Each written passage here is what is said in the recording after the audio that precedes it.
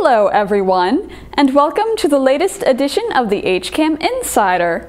On Saturday, August 15th at 5:30 p.m., get ready to dance as the Glamour Girls perform popular dance hits from the 40s to today on a new Concerts on the Common. On Tuesday, August 18th at 6:25 p.m., Enter Stage Left Theater turns The Taming of the Shrew on its head as the women must now woo the men.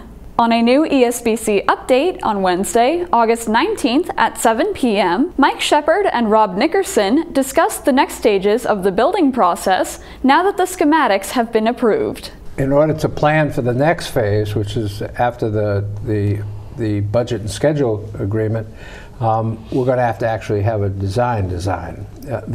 Probably the same architectural firm will take the schematic design, which is just as I described, and they'll do a store-bought set of plans. And on HCAM Ed, we bring you the second annual Keep Smilin' for Abby Field Hockey Fundraiser, where parents and alumni take on the current team players. Have you heard?